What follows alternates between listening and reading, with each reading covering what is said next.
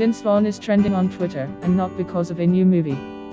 Rather, fans were disappointed to see the Wedding Crashers star having a friendly conversation with Donald Trump and Melania at the college football playoff championship. A handshake that came at a price.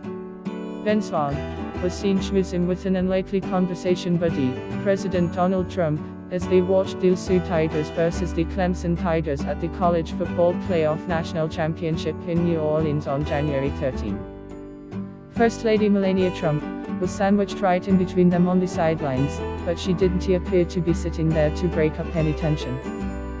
Rather, the Wedding Crashers star looked deep in conversation with the POTUS, and the chat ended with a friendly handshake. Vince even received an affectionate pat on the hand from Trump.